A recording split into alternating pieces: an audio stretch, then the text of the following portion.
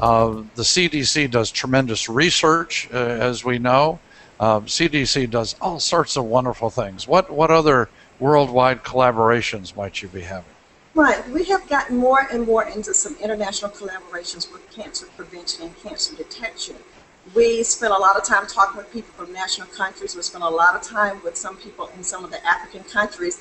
Our PEPFAR program is the program that deals with HIV/AIDS. We've combined in some areas and working with those programs to increase cervical cancer screening in those areas. As we know, it's a big problem in many countries where there's not access to screening, there's not the pathology to do the screening, and so we are working with those countries to determine how can they best reach the women, educate the women, and how to actually do the screening when you have women that are in very rural, remote areas that just reaching them is a difficult problem. So we have, over the past couple of years, developed a cancer global initiative where we're trying to work more.